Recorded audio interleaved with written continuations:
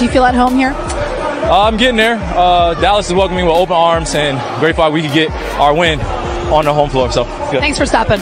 Look, nobody wants to give Kyrie Irving a 5-year, $272 million max contract, but seriously, when you look at what the Dallas Mavericks have done to themselves, they might actually be forced to give Kyrie exactly what he wants.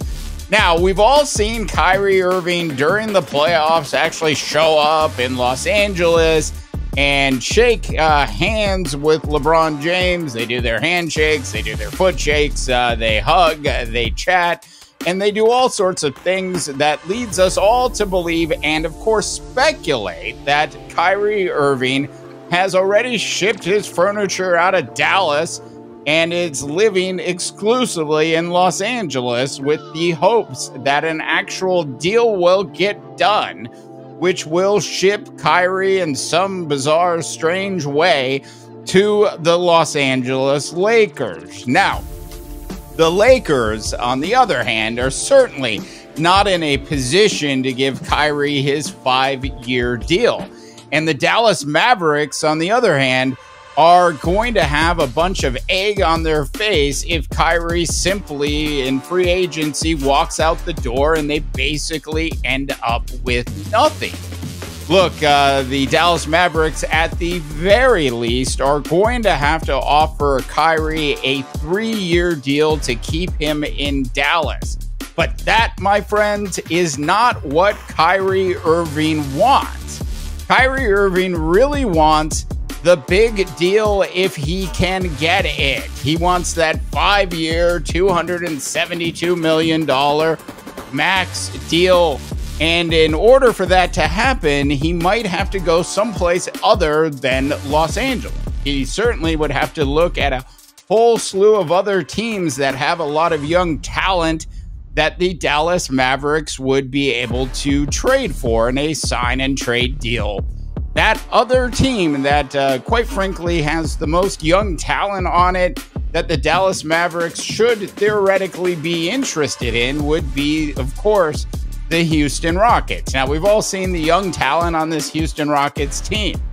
But for the Dallas Mavericks to allow Kyrie to actually stay in the state of Texas, well, that is just more egg on their face, if you know what I mean. Now, if Kyrie does get signed and traded to the Los Angeles Lakers, the Dallas Mavericks would probably end up with a bunch of players that, quite frankly, they don't really want.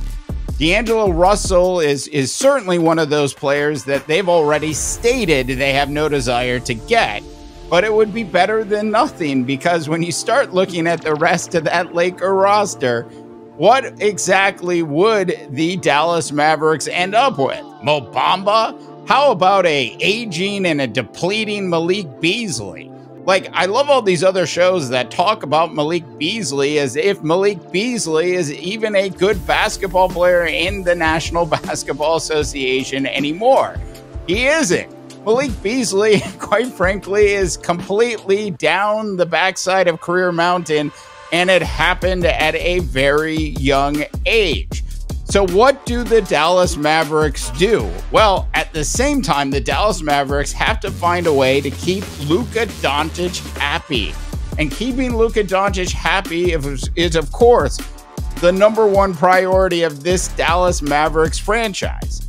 So if they have to do it, they should just go ahead and pull the trigger. And I can't believe I'm going to say this for one of the wackiest players in the National Basketball Association. But if the Dallas Mavericks want to have any kind of stability, I can't even believe I'm going to say this, they would literally have to do the 5-year, $272 million deal to keep Kyrie Irving in Dallas. All right, tell me what you think. Go ahead and drop your comments in. Thanks so much for tuning in.